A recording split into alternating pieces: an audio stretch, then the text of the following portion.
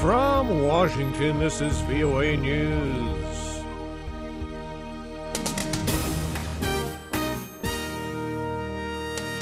U.S. diplomatic missions overseas remain under threat and closed. Former Turkish army chief receives a life sentence for alleged coup plot. I'm Ray Kouguell reporting from Washington. 19 U.S. embassies and consulates in the Mideast and Africa will remain closed during the rest of the week in the face of serious security threats. According to the New York Times newspaper, the closures are prompted by intercepts of communications involving the head of the al-Qaeda terror organization. Some embassies will reopen Monday after a day-long shutdown. They include Algiers, Baghdad, Dhaka, and Kabul. 19 others will remain shut, including Amman, Cairo, Sana'a, and Tripoli. Several key U.S. lawmakers say the threats about a possible imminent attack are the most specific they'd seen since al-Qaeda's 2001 terrorist attack on the United States. Pakistani security forces remain on high alert for a potential militant attack on high-profile targets in the capital, Islamabad.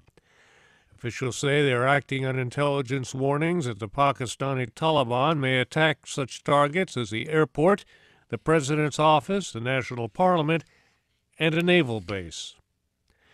A Turkish court sentenced a former army chief to life in prison and dozens of others to long jail terms for an alleged conspiracy to overthrow the country's Islamist government.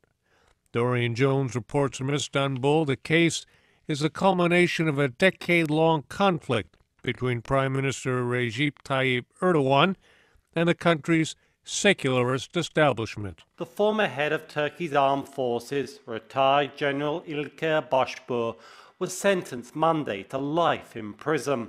The court ruled he was part of a terrorist conspiracy called the Genocon that sought to overthrow the government.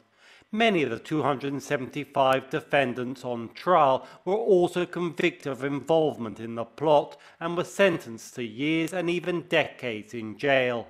The vast majority of those jailed were senior army officers, but journalists, academics, businessmen and politicians, including 3 opposition members of parliament, were also among those convicted. 21 others were acquitted. Dorian Jones of VOA News, Istanbul, Turkey. Egypt's Muslim Brotherhood says a jailhouse meeting between a senior leader of the Islamist group and international envoys was unproductive. Karat al-Shatir, the deputy chief of the Brotherhood, who was jailed on charges of inciting violence, met with U.S. Deputy Secretary of State William Burns, along with some European and Arab diplomats. A Brotherhood spokesman said Shatir told the international envoys they were wasting their time and should be talking to ousted President Mohamed Morsi.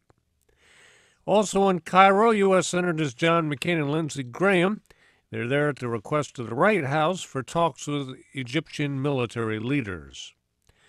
Rescue and relief operations continue in Pakistan and Afghanistan following flash floods caused by heavy monsoon rains which inundated many parts of the region.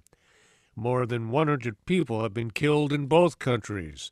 VOA's Sharon Bain has more. Monsoon rains over the weekend left a trail of destruction. Dozens of people were killed in the flash floods, some electrocuted by fallen power lines, others crushed as their houses collapsed.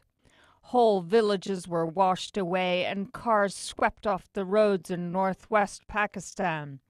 In the southern port of Karachi, water levels along some streets were waist high.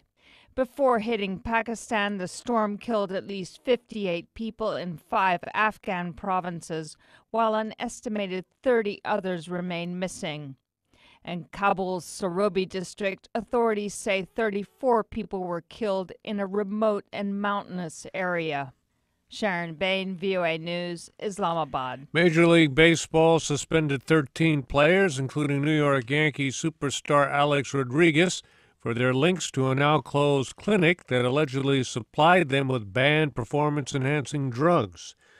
Rodriguez, who is baseball's highest-paid player with an annual salary of $25 million, was suspended Monday for 211 games. He plans to appeal the decision and can play while it is being considered. His suspension would extend through the entire 2014 season. The other 12 players all agreed to 50-game suspensions that begin immediately. The founder of internet retail giant Amazon, Jeffrey Bezos, is buying one of the top U.S. newspapers. The Washington Post announced Monday that Bezos will buy the paper and its affiliated publications for $250 million. It said Amazon has no role in the purchase. Post chairman Donald Graham said the paper would be better served with another owner, saying that newspaper industry challenges, including declining revenue, led to its sale. I'm Ray Kouguell, VOA News. More at voanews.com.